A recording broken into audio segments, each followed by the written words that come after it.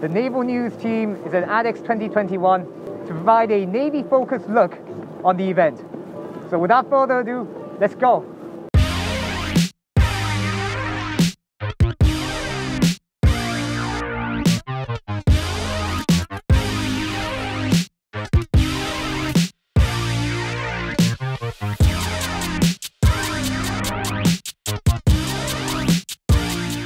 Right, so the aircraft you see behind me is the KUH-1 Surion. It's South Korea's first domestically developed helicopter and was first supplied to the Army in 2009. Right now there are 148 units in service with the ROK Army. Variants of the Surion have been designed for the Navy as well, and it's called the Marineon. So behind me is the KUH Marineon. It's based off the KUH Surion and it's designed for use by the Navy and Marine Corps. It can carry a maximum of 9 people. It's the aircraft that the armed Marineon is based off of. Right, we're at the Korean Aerospace Industries booth in ADEX, in front of the armed variant of the Marineon. Can you explain to us the capabilities of the aircraft and what mission it is designed to carry out? Right, you mean this one, right? Yes. So we're preparing to offer 2 versions of MAH.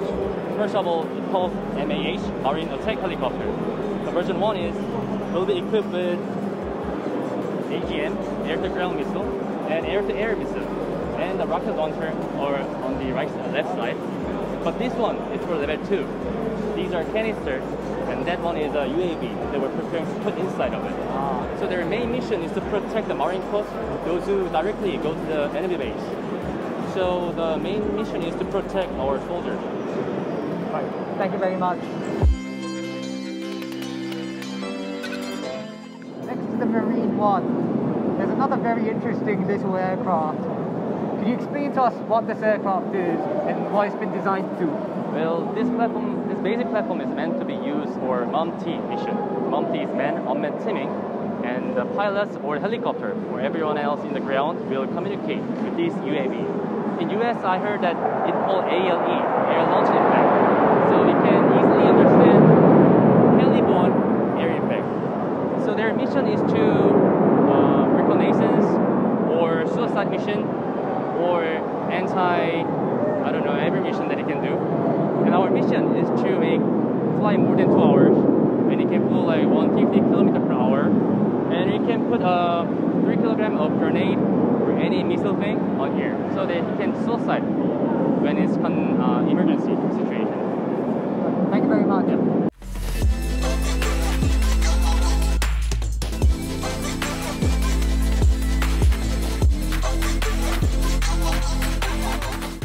We're standing in front of the National Ministry of Defense booth here at ADEX.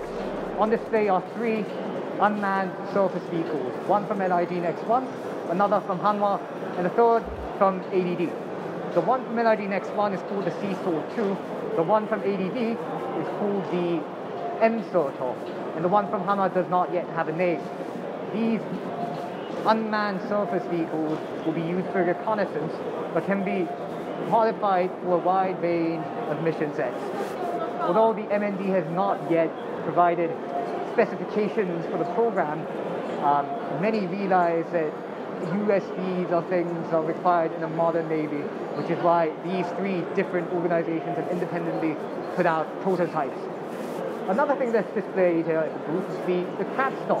The Crabster was released in 2015 for civilian purposes. It is hoped that the Crabster can be used for military purposes as well, including anti-mine laying operations and search and rescue.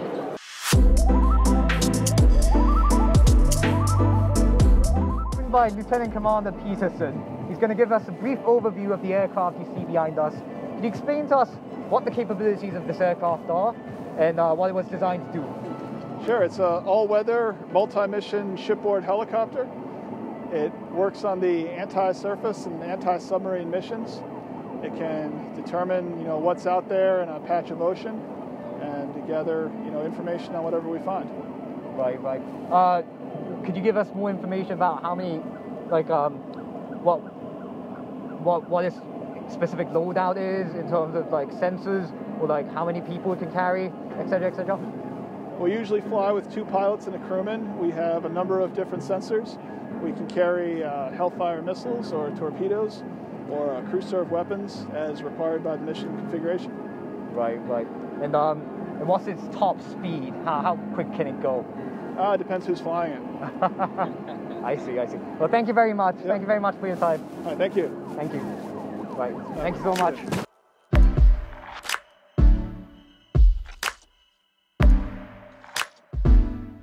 We're joined by Lieutenant Lake today. He's going to explain to us the aircraft that you see behind me, the P-8 Poseidon. Thank you for joining us today. Yep, thank you for interviewing me. So the P-8 aircraft is primarily focused on anti-submarine warfare and anti-surface warfare.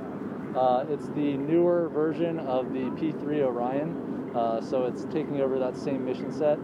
The advantages of the P-8 over the P-3 are that it can fly faster, and so it can cover further distances while covering the same mission. So yeah, I mean, we are able to carry harpoons, we're able to carry torpedoes in the weapons bay, and that helps us with accomplishing those 2 mission sets.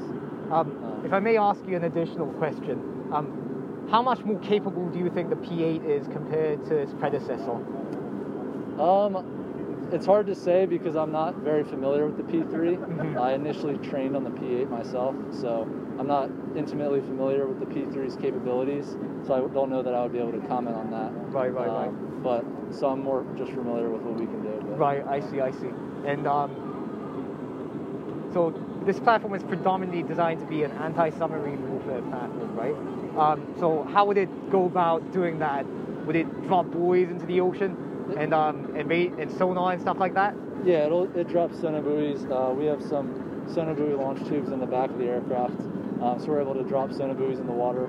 And then if the submarine were to surface, we would also be able to see it with our camera or our eyes, just out the window, honestly. So there's a few options there for finding the submarine. I see. Well, thank you very much for your time. Yeah, absolutely.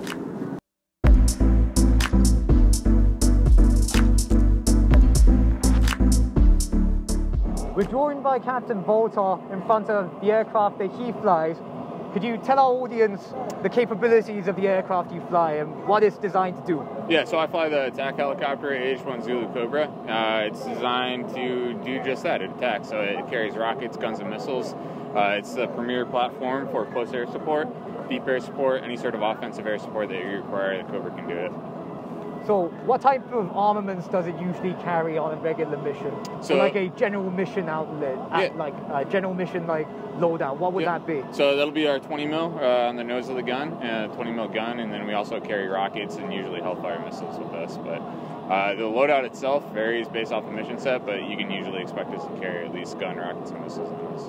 So would you predominantly operate this aircraft from amphibious assault ships? That's one of the ways we operate it. We can also operate it from austere conditions on land as well, or from an airfield as well. It's pretty versatile as far as where we can actually land it and operate it from. Right. And one last question.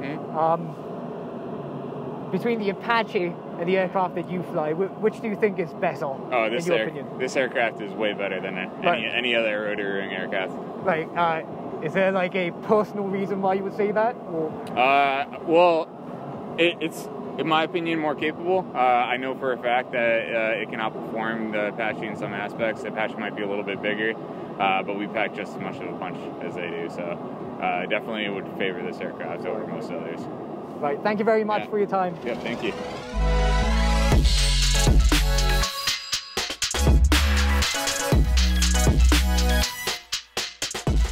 All right, we're joined by Captain Bell.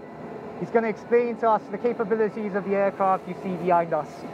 Could you explain? Yep. Absolutely. This is the UH-1 Yankee, which is otherwise known as the Huey. It's a fully capable utility helicopter. It can provide assault support, escort, personnel transportation, amongst various other number of tasks that's assigned to it.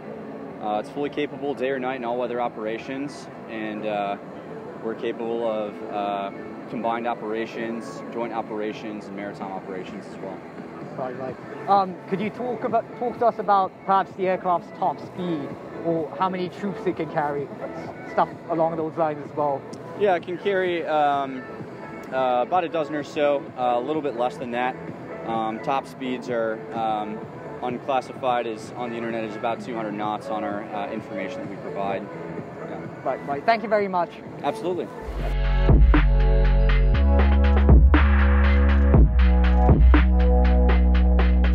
Right, we're joined by Mr. Lieutenant Choi, and he's going to explain to us about the aircraft you see behind me. Can you just briefly give us an explanation of what this aircraft is? Yes, MU-22 is a unique platform, combined both multi-engine aircraft and helicopter. So we land and take off like a helicopter, but we fly like a multi-engine aircraft. So we can go higher and faster and further than helicopter, but we cannot carry more than helicopter. So we might lose some capability of lifting, but we can go further and faster. That's the main advantage of having V-22. So, what would you say is the top speed of this aircraft? You say one of the advantages is that it's faster than normal helicopters, right? Right. Like So by how much? Yeah, so it's about twice as fast as normal helicopters. So about max airspeed is at 262 nautical miles per hour. Right. And in terms of the amount of ordnance it can carry, or the number of troops it can carry, you said that it's not as great as a regular helicopter, but then what would you say the capabilities of this aircraft are in that regard? Yeah, so CH-57 can carry more troops. We can only carry about 24 troops, so 1.5 squads. As far as weapons, we can put the 50 cal machine gun by the ramp. So that's the only weapon system we have on the aircraft. Right. Yeah, so 24 troops and just a 50 cal machine gun on the back. All right. Thank you very much for your time.